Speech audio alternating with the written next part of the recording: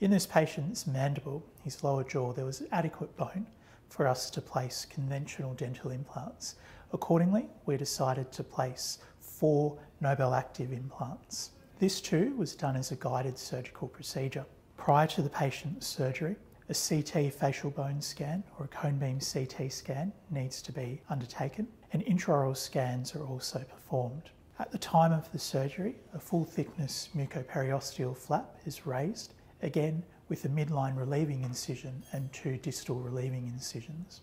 As this was a guided surgery, we had a cutting guide available to us. The cutting guide is seated and the alveolectomy performed.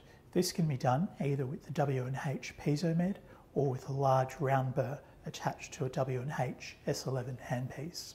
After bone reduction, the surgical guide is removed and the implants themselves inserted using the WI-75 handpiece. This is a 20:1 reduction handpiece produced by W&H. The insertion torque of the implants can be adjusted on the Implantmed module. The ideal insertion torque for these implants is between 35 to 40 Newton centimetres up to 70 Newton centimetres. The final placement of the implants is performed using the torque wrench. After the implants are seated, multi-unit healing abutments are inserted. For the 2 axial implants, straight multi-unit abutments are inserted and hand tightened using the torque wrench to 35 Newton centimetres. For the angled implants, in the posterior mandible, either 17.5 degree or 30 degree multi-unit abutments are selected and inserted. These can be tightened to 15 Newton centimetres using the W&H WI-75 handpiece.